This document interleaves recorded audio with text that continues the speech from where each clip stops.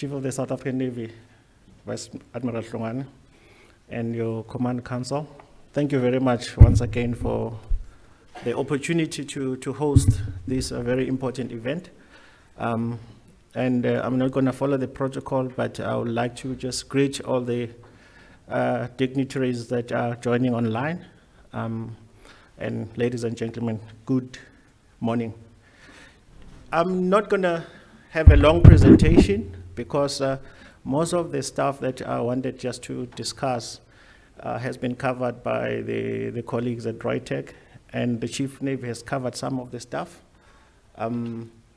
But I believe that I'm not going to promote products. I believe that we should have a debate and engagement, because this is a very, very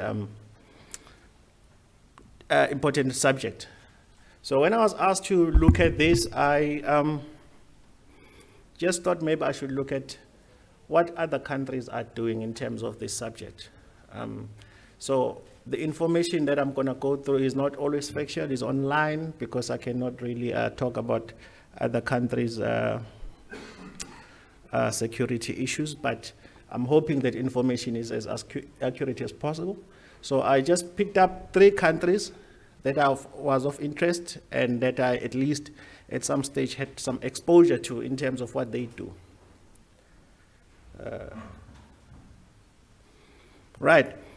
Now, this is very interesting, and some of the things are subjective, but if you look at the first country, Vietnam, their biggest challenge, amongst other things, is they believe that they have terrorists called Chinese. That's not my view, that's not my opinion. So it is their threat, but also amongst other biggest threat they have is illicit smuggling of cigarettes. So those are the big issues that the Vietnamese have. And if you look at the economy of Vietnam, it's not too different from ours. So they have what they've proposed solutions.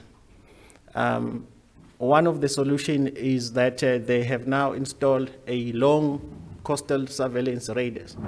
And what is interesting about that is that some of these solutions they've provided they are supported by our companies in South Africa, and that's quite important that other countries see a potential that we don't see ourselves.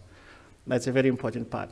But the other creative solution they've done is that, as you can see down there on the fishing trawler, they've actually taken the oldest fishing trawlers, put state-of-the-art sensors and different materials to spy on the Chinese.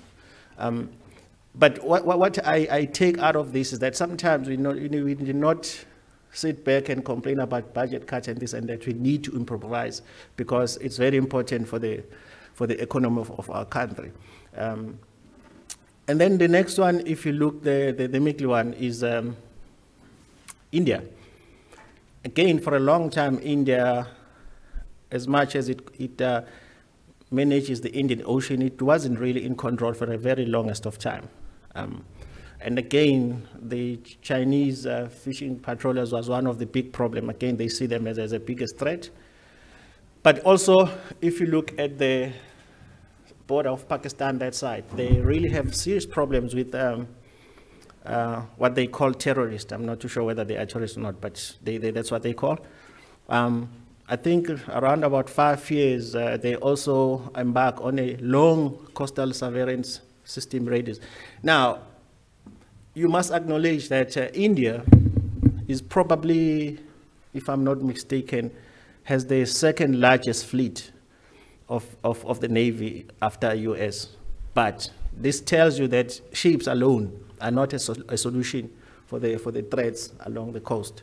And we need to keep that in mind when we talk about these things. And the Chief Navy alluded to the fact that the maritime security is everybody's problem.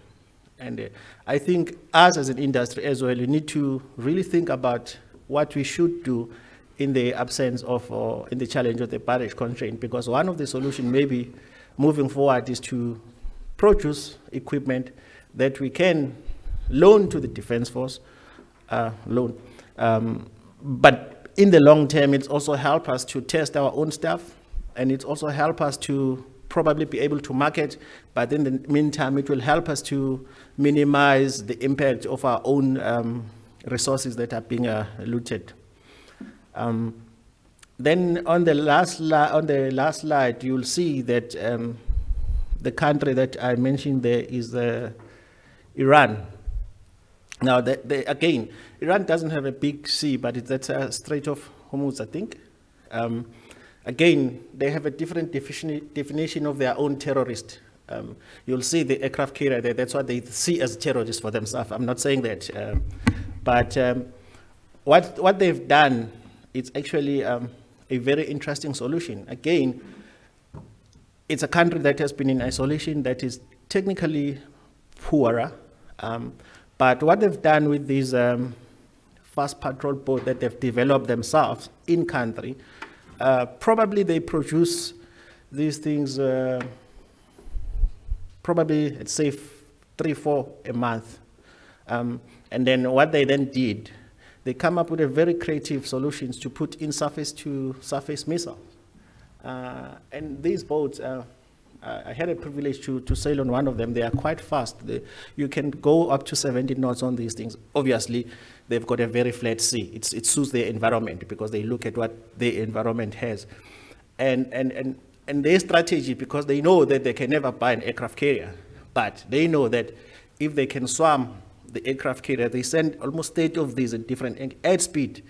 Obviously, they are very low in terms of the radar signature. So it's very difficult to detect them from a distance.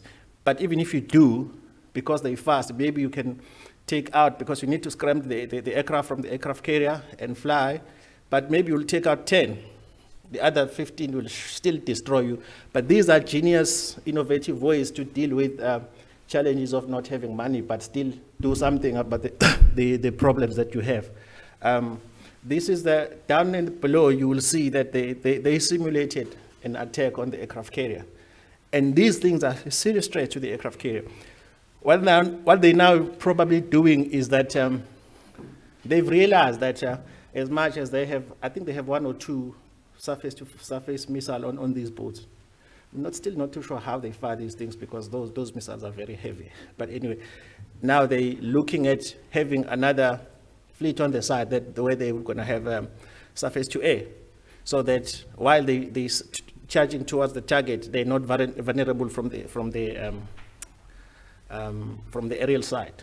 So the idea of this light is to say South Africa is unique, just like everybody else. So we need to create solutions and innovative ways to deal with the budget constraint. All right. Now, coming to our challenges, our problems are many. But fortunately for now, we don't really have, or at least the insurgents are not the biggest problem at this stage, if at least we can manage the Mozambique situation. But you can see for yourself, we have a very, very long coast. I'm not too sure, and I don't want to know what do we have from Richards Bay all the way to the port of Namibia. I hope we are not vulnerable. But for me, if you have pirates, insurgents, smuggling, these are all the things that sabotage the economy. And the economy of South Africa benefits everyone. And as the chief says, this is everybody's problem.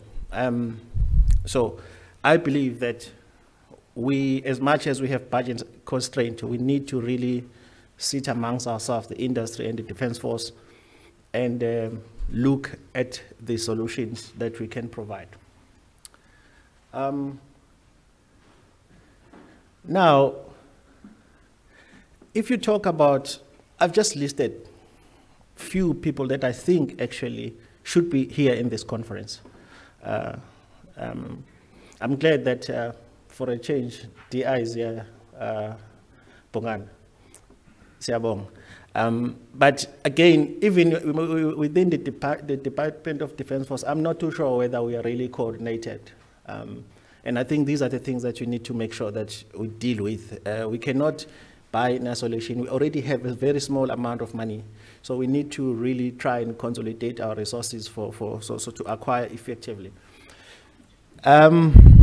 Chief, during last night family meeting, Admiral Mkhonto and Admiral Ngomonde, we had this discussion, and we've made a commitment to ourselves that the next conference will have all these people, because we appreciate the leadership you've given to us, but we think it's our turn to elevate and take it forward, because until we have all these people coordinated and we talk one language, the challenge of the security in the border will remain a big challenge. There are solutions in South Africa that one can consider, because if you look at, again, we have a really quite a vast coast. And again, having ships is not sufficient, it's not enough. We need other solutions. So we believe that the other challenge we have, I've said create situational awareness at border station. I put the border deliberately because, like Admiral, you mentioned that the coast is always seen as a subordinate to the border. To this end, I'm not really sure how much the newly established Border Management Authority has engaged the maritime environment. I hope that they're not going to just focus on the borderline. They are important, but I think we should actually change the coast and call it a border so that everybody can take it as serious as it should be. So I think that's an area, and I believe that if the organizers can understand that at least next year we need to make sure that the Border Management Authority is part of this conference for us to move forward.